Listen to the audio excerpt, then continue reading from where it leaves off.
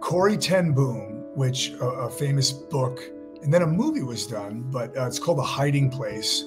Right. She's a gal who went into the concentration camps. Yes. And she brought the love of God, and she's just gangster.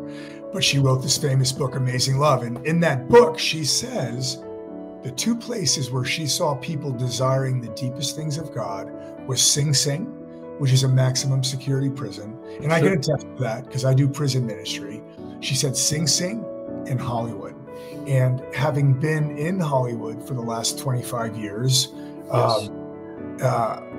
I can attest that I meet people who have a heart for God, like they're seeking or they're really faithful. They're either in seeking mode, in pursuit, trying to just, figure it out like we do, or they're really faithful. That's really interesting.